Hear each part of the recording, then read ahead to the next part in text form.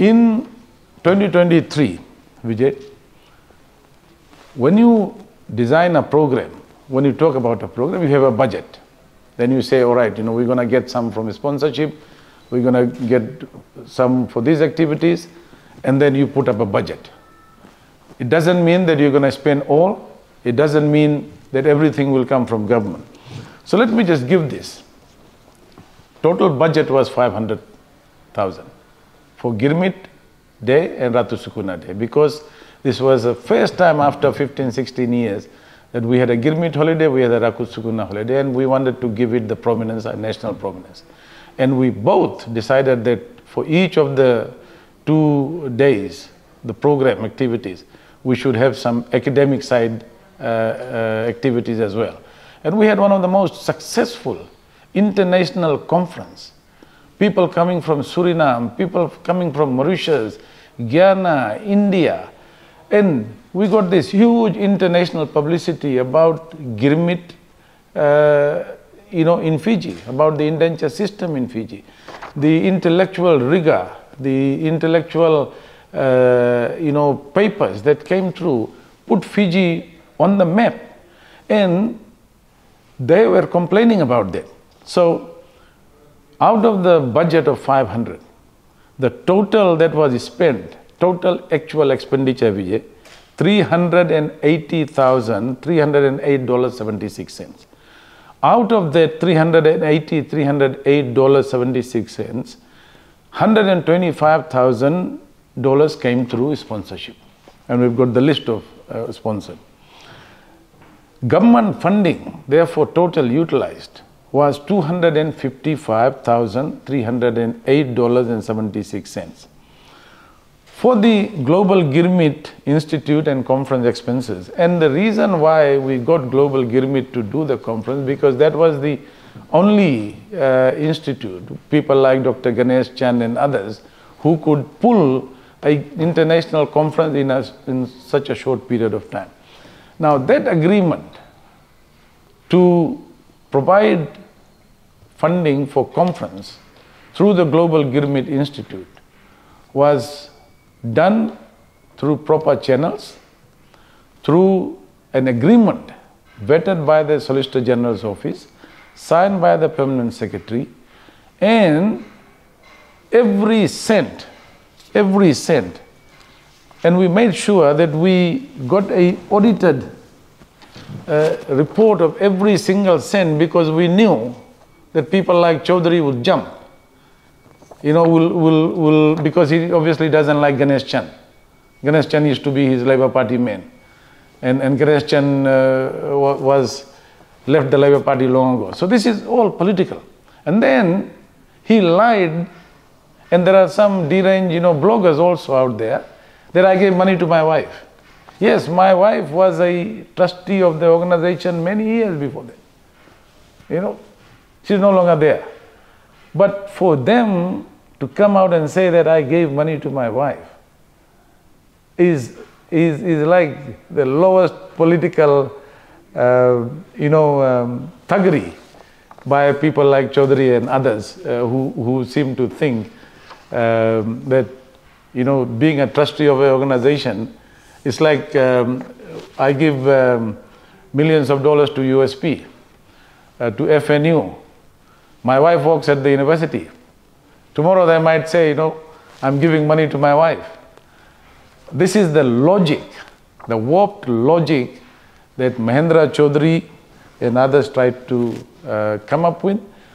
I've not been talking about this because I know that a large majority of the people understand where they're coming from. But for somebody like Mahendra Chaudhary to keep bringing this issue up when we have already explained, and we have told him that we have every record, accountability and transparency of every cent that went into the Girmit expenditure. And of course, the financial system within the Ministry of Finance, I don't deal with that. It's a permanent secretary.